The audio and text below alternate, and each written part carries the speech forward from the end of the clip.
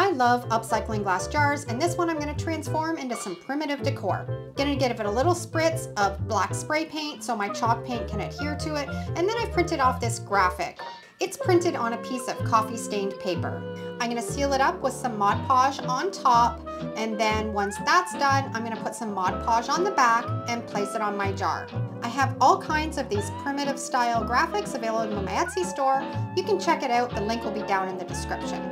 Now I'm going to use some of my homemade Mod Podge, and I'm going to put it all around that black paint. And then I'm using dirt. Yes, dirt, and it creates a beautiful primitive look. I'm sprinkling it into that homemade Mod Podge while it's still wet, let it dry, dust it off, and then I'm sealing it up with some more Mod Podge.